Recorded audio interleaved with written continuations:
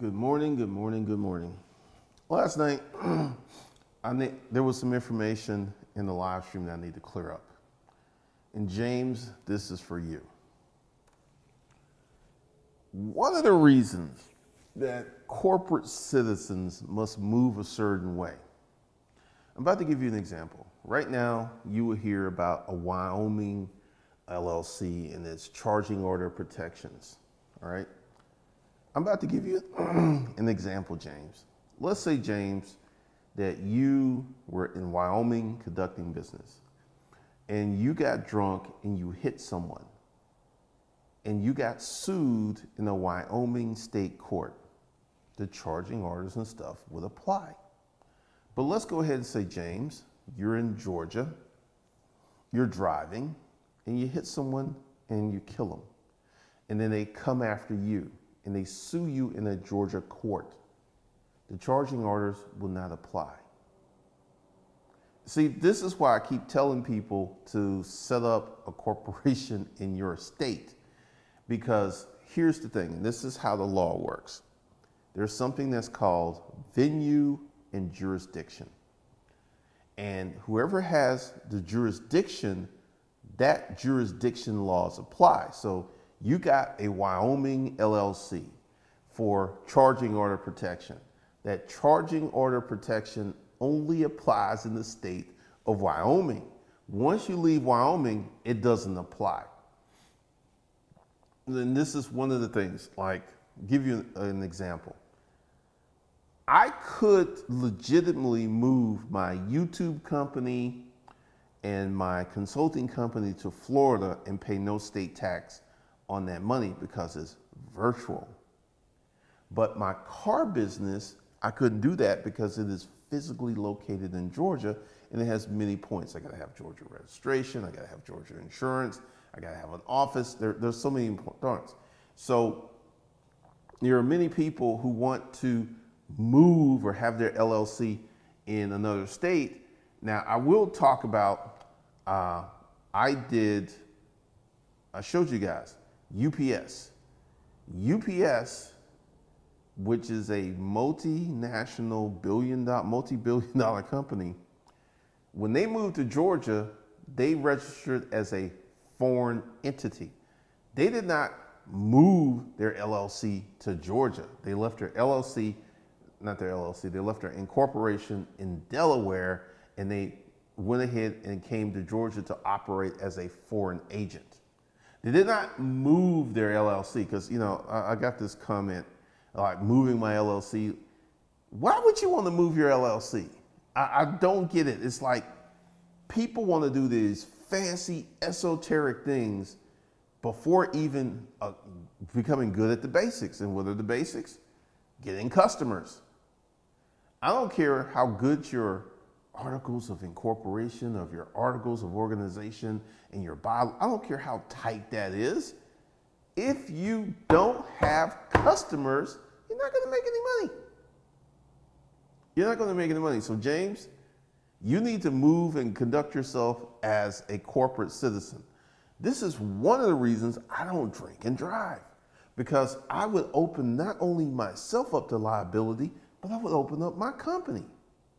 So James, if you do something stupid in the state of Georgia and you get sued in the state of Georgia, your Wyoming corporation charge orders will not apply. They only apply in the state of Wyoming. And you guys, you know, you want to do all this fancy stuff, but you don't understand the law.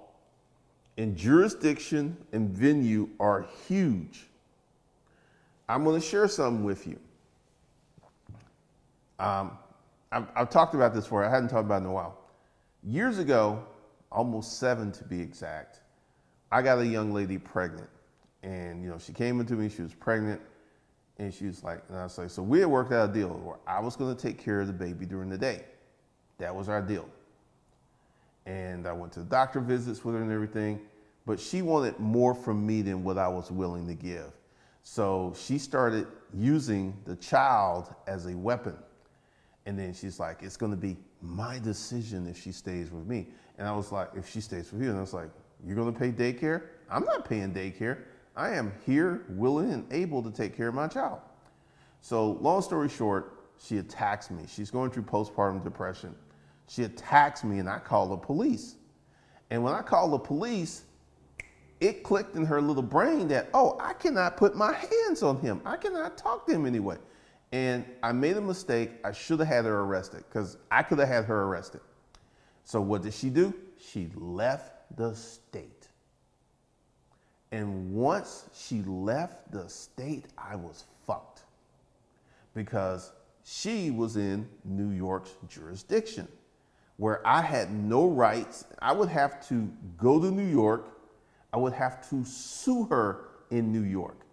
Georgia state law can't touch her once she left the state, even though she had an apartment and a job here. She lied to the judge and said, I moved. And once she said those words, Georgia was like, we can't do nothing to you.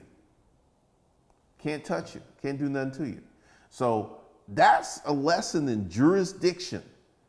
If you have a corporation in another state and you do something stupid in your state, the protections of that corporation in the other state don't apply.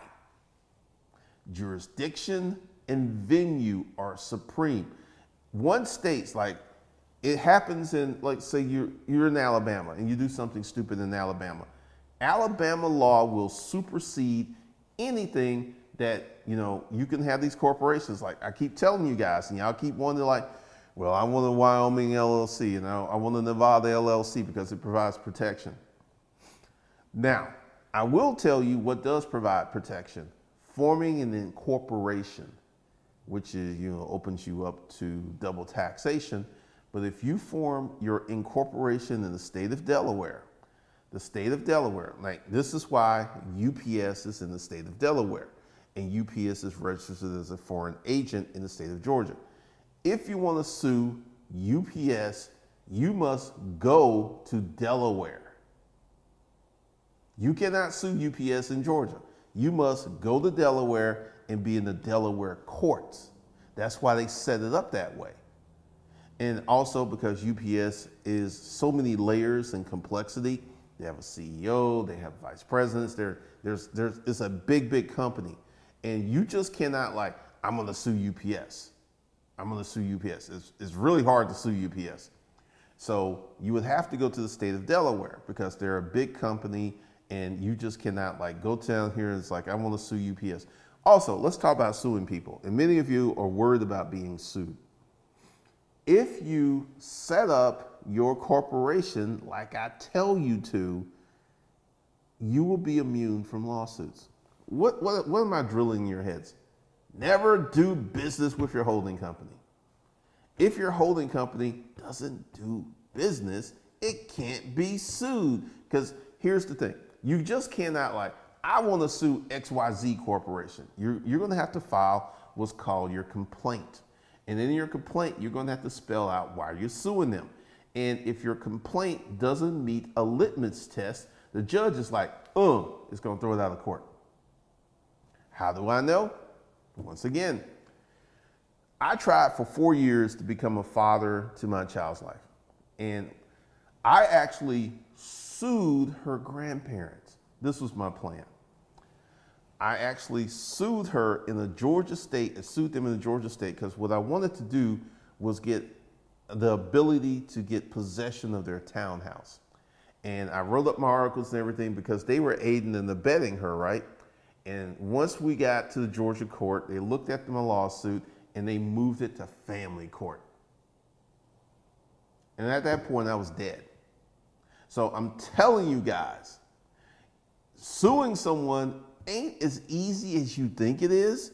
And once again, I'm going to teach you guys how to properly run your business. Because a lot of you are like, I want to do an LLC in Wyoming. Why do you think you're going to be sued? What are you doing that's going to get you sued? I mean, yeah, there are frivolous lawsuits every day of the week, but what are you doing that's going to get you sued? Why are you so concerned about getting sued? Why? Please put that in the comments. Why are you so concerned about getting sued? Now, If I was running a trucking company and I had 20, 30 trucks on the road, I would be very worried about getting sued. You know why? Because there's a whole industry of attorneys who go ahead and sue trucking companies because yesterday, I was involved in an accident. This girl just pulled over and pulled in front of us and slowed down. And then yesterday, I also saw an accident. It was a strange day. This black car, this truck was in the left lane, and it pulled over, and this truck clipped this bumper. I mean, this car clipped this bumper. The car was fucked up.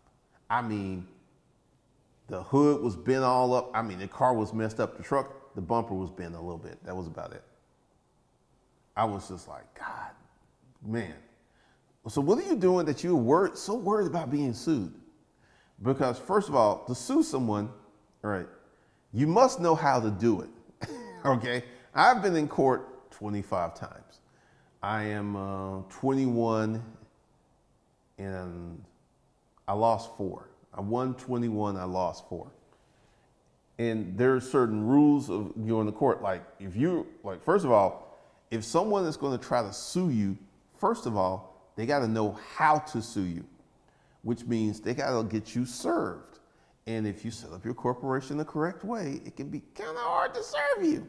Because here, once again, going back to my situation, she actually went to New York and she filed for child support. Instantly filed for child support. A lot of strange stuff. I was like online looking in TurboTax and my information was already in there.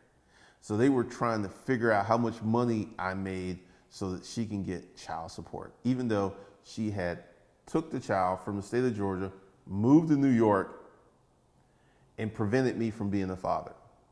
So I went to child support court, I got served, and I showed up and I fought my case and I won and I got her child support case dismissed. Now, how did I do all that? I knew what to do. I knew what to say. I knew the law.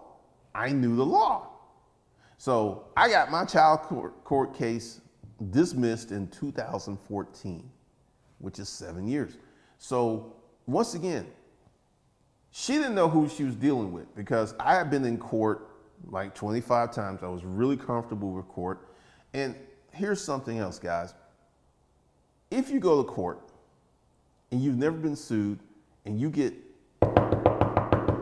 hello and you open the door, sheriff, boom, you've been served. That's a scary moment. You're like, what does this mean? What's going to happen? You don't know. Your mind is going to go crazy. That's what happened to me the first time I got served. It was in East Point. And I was sitting there watching television. Then someone was knocking on my door like a madman. It was the sheriff. It's like, what are you talking about? Oh. And I see the guy in this uniform. Boom, you've been served. I'm like, what is this? And I couldn't sleep that night. So the first thing is you got to get you served. They got to write a complaint. Then they have to hire the sheriff or a process server. And here's the thing. Once again, going back to my situation, I had this chick served 7 times. Had her served. Went to court, and the court said invalid service because she would not identify and give her name. And I knew it was her because she was served at the proper address. The process server actually had her identity. It was her. But because she would not identify herself, it was called improper service. So I'm telling you, all you guys who are worried about being sued, first of all, what are you doing to be sued?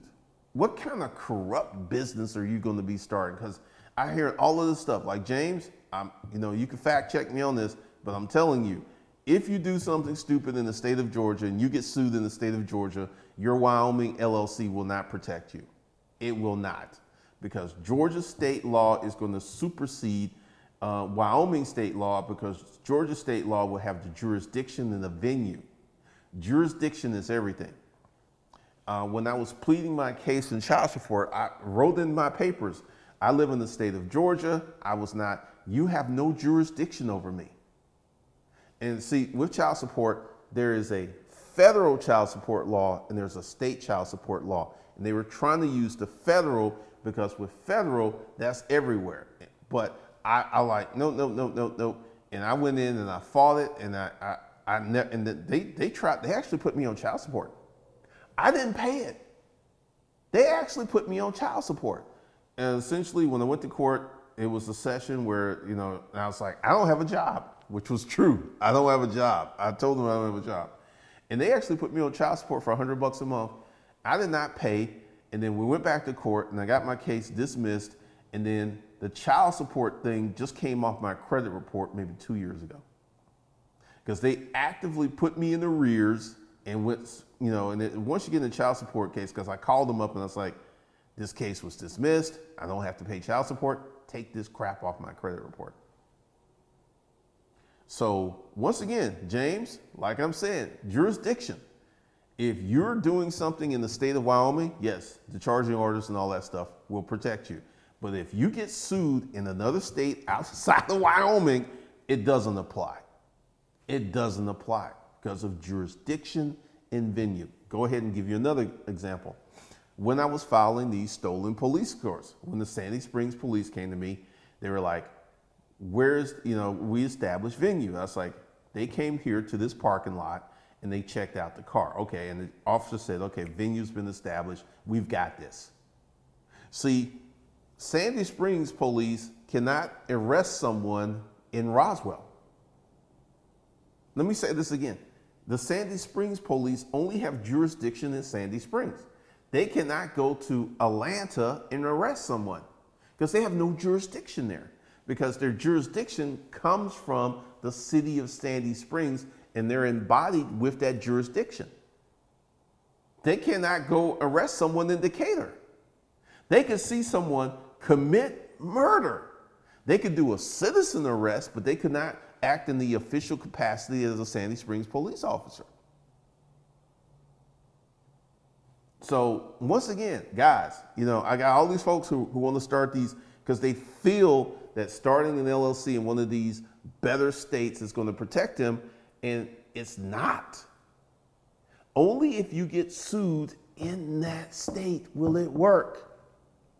And this is why in some of the websites, they'll use terms like, well, you can start a Wyoming LLC, and if you get sued outside of Wyoming, these states, they may not apply Wyoming state law. See, guys, this thing you gotta understand. Jurisdiction. I just gave you some great examples of jurisdiction, because without the proper jurisdiction, you are not going to win. And in terms of suing a business, first of all, they gotta have the proper complaint. And the complaint must pass the litmus test. Like, let's say you threw in the lawsuit, I want to sue John because I don't like John. Judge, go throw that out. Just throw it out. But let's say you enter into a dispute where there's money involved. Like, I am suing XYZ Corporation because I spent $5,000 and I did not get my product or service. At that point, you have a valid lawsuit. Hey, I spent my $5,000. They kept my $5,000. They didn't give me my product. You have a valid lawsuit. Officially, an easier way to do would be do a chargeback and get your money back that way. But you could do a valid lawsuit against that company because you've entered into a contractual agreement and the company did not fulfill their, like, give you an example. What happened with me, because I know the law and I know how to speak to people. BMW, I have an X5 that the key would not activate the locks and sometimes it would not start the vehicle. And I was told that it was the CAS system, CAS system. The CAS system is what the key communicates with. The key communicates with the CAS system, opens up the locks, turns the vehicles on, and my mechanic tells me the CAS system goes through everything. The transmission, it's a nightmare if you get it wrong, right? And this is what BMW told me. And BMW, to put the CAS system in, removed my GPS kill switch, which I did not authorize. very, very key point. I did not authorize that. I knew that I didn't authorize that because when he sent me this, it's like we have to remove it. And I was like, no, no, no, I need that. I need that. I got to have that. Bad things happen if I don't have that, right? And they removed it. And they were saying that they removed it because they had to put the cash system in. So they put it in. I go ahead and I pay for it and I take it out. And before I leave the BMW's property, I pull over and I test it out to make sure it works. It doesn't work. So I immediately pull back in there, take it in there, and they're like, oh, it doesn't work. And then I get this message, we got to take the GPS thing out to work. I have this GPS kill switch in 15 BMWs. So I knew, I was like, you know what, take it out. Take it out. And they took it out, and it still didn't work properly. So at this point, I'm talking to the service advisor, and I said, look, I was told that it was the cash system. It wasn't the cash system, which means I didn't have to have the cash system replaced. So I asked for 3 things. I only wanted 1 thing, but I asked for 3. This is the art of negotiation. So what I want is a refund on that, and I want you to fix it for free because I did not authorize the removal of the GPS system because I told you at the beginning that the GPS system had nothing to do with it. It had nothing to do with it. And they called me back and it's like, we're going to fix it for free. Because I knew how to talk to them. Because once again, they're going to fix it for free. We're going to fix the pair. We're going to order the pair and we're going to fix it. Because they messed up. And I knew the law and I knew how to talk to them. And I'm getting this thing fixed without any additional money. Because I was like, whoa, whoa, whoa, I'm not paying another $900 on top of the $1,800. You guys misdiagnosed this. And that's what I said. It was a misdiagnosis. And I started saying, in a court of law, a misdiagnosis is a reason for a lawsuit. That's what I said. And I didn't think we would get to that because BMW, global imports, they really don't want that kind of smoke. They really don't want that smoke. And because I was able to, I knew my rights. I knew my rights. And see, this is one of the things. Many consumers don't know their rights. And I just wanted the thing fixed, and I didn't want to pay any more money. So, with the law and the finer points of jurisdiction, one of the things you guys have got to understand, jurisdiction is such a critical component. And this is why I tell you, it is best to file your LLC where you live. Because yes, Wyoming has these charging order protections, but the charging order protections only exist in Wyoming. They do not exist outside the state of Wyoming. Wyoming cannot force Georgia to say, hey, Georgia, you need to adhere to our laws. And Georgia's like, no, no, no, no. This is Georgia. We do what we want. And because Georgia is a sovereign state, they can do what they want. And they can completely ignore Wyoming state law and do what they want. This is why, this whole, where I'm going to do this Wyoming, it sounds good in theory, but the practical application is null and void. Because this is why what I'm teaching you guys is not going to get you in trouble. And if you were to start a virtual company where you did not, like my YouTube company and my online course company, I could file my LLC and holding company in Florida and not pay any state income tax on that, even though I live in Georgia. I could get away with that. But because Mac Daddy Autos is a physical business, I couldn't get away with Mac Daddy Autos. So knowing the law and applying the law is very, very, very, very, very, very important. So James, as a corporate citizen, you need to govern yourself accordingly, because if you're out, you and your wife, y'all go on the date night and you get drunk and you hit someone and kill them and they sue you, your holding company, everything you own will be on the table, because you hit someone and killed someone in the state of Georgia, not Wyoming.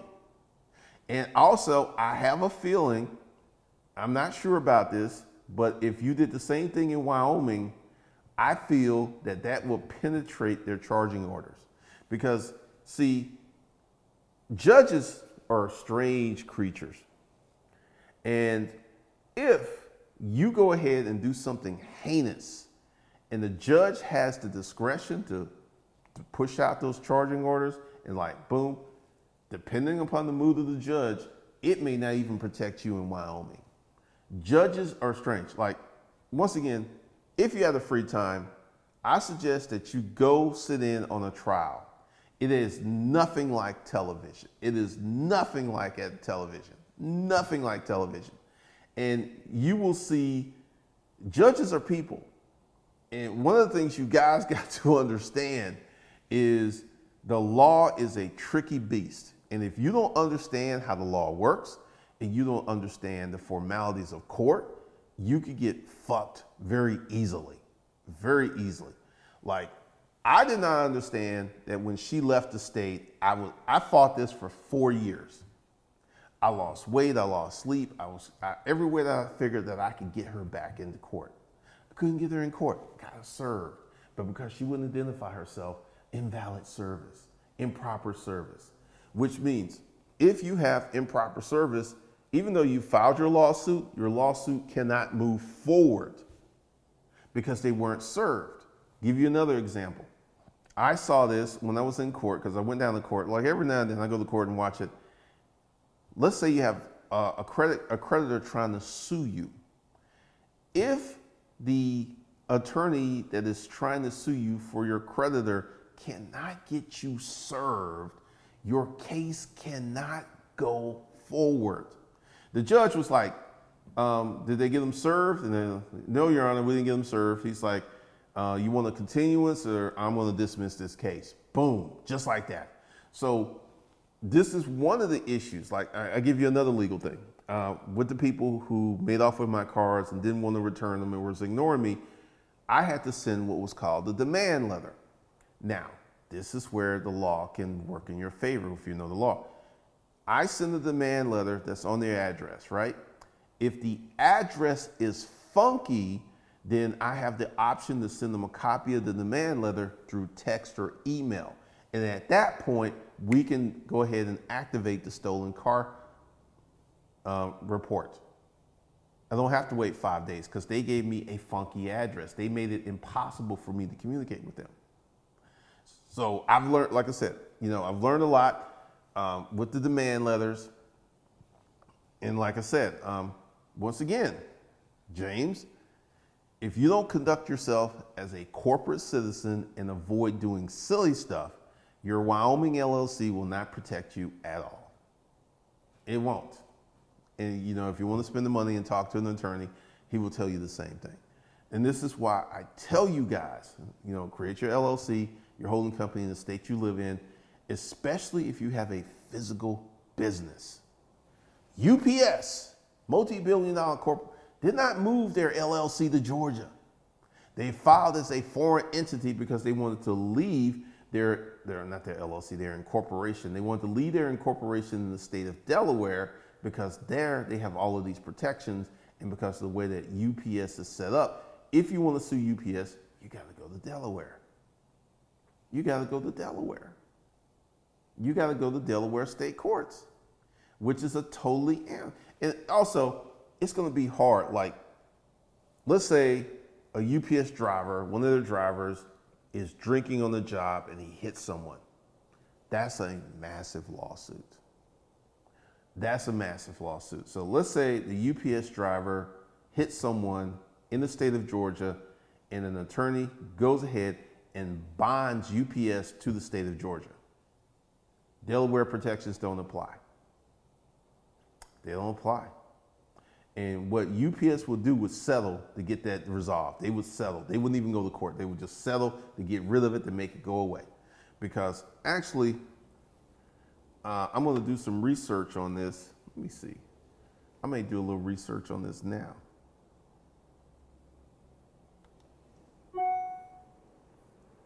Let's see. How many times has UPS been sued?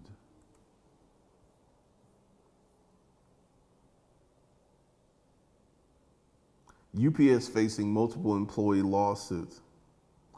UPS, now this is funny. UPS is not just one company. It's a collection of companies. There's UPS, There's UPS Supply Chain Solutions. So one of the things you got to do is to know exactly, and this is why the holding company strategy is so powerful. If you have a company, and on the Secretary of State, it's going to say that your holding company owns this company. So anyone that does a just curious check, they will know that this company is owned by a holding company, right? Well, they can only sue the company that they had a business exchange with. Yes, the holding company owns this company. They cannot move up the food chain and sue the holding company because the holding company did not do business with them. The holding company is indemnified against any lawsuit that's happening at the operating company level.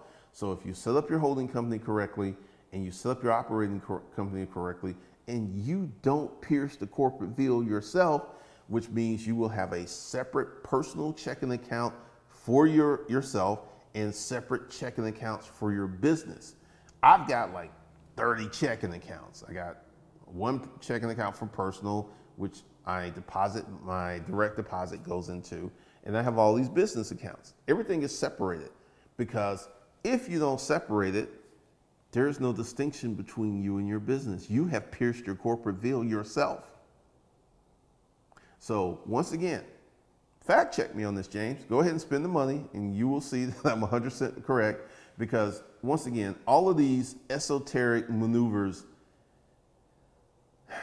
are unnecessary if you're running a proper business. It's just unnecessary. But once again, a Wyoming LLC has no power if your business is in the state of Georgia and you get sued in the state of Georgia. It has no power, none whatsoever. And once again, this is why I don't drink and drive. You know, long story short, I used to work in the emergency room and I have seen what happens to people who are hit by drunk drivers. I've seen people literally die. I've literally went in, there was this one lady, she was in and out of it. She had 2 broken legs, contusion, internal bleeding.